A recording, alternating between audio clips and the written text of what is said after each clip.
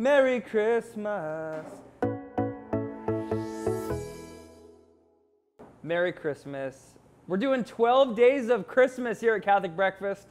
And what we're doing is comparing the best coffee shops in Phoenix, Arizona to some of the best Catholic saints. So number 2, Cartel Coffee Lab. Now, this is in Tempe, Arizona. It's where Arizona State University is.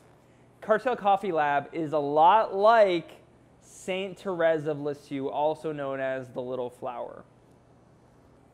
Both don't seem like much on the outside, simple, unpretentious, but when you go in, wow, amazing, rich, really good. So Cartel Coffee Lab in Tempe is pretty simple on the outside. It's in the strip mall, doesn't look like much.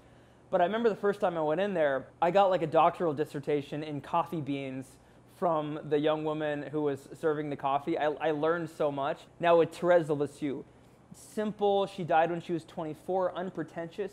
Even the nuns with whom she lived didn't think much about her. But her writings, as short and simple as they are packed with spiritual wisdom. The Cartel Coffee Lab, even though it looks simple on the outside, there's this sophistication about how they talk to you about coffee. This bean is from this place and this bean is from that place, and it's very sophisticated. Therese, even though she looks simple on the outside, Therese of Lisieux, her writings are very sophisticated. She makes all these very careful distinctions in the spiritual life, and she's well worth reading. She's a doctor of the church. So I give you Cartel Coffee in Tempe, Arizona, along with Saint Therese of Lisieux. Unpretentious on the outside, sophisticated, and worth going back to on the inside.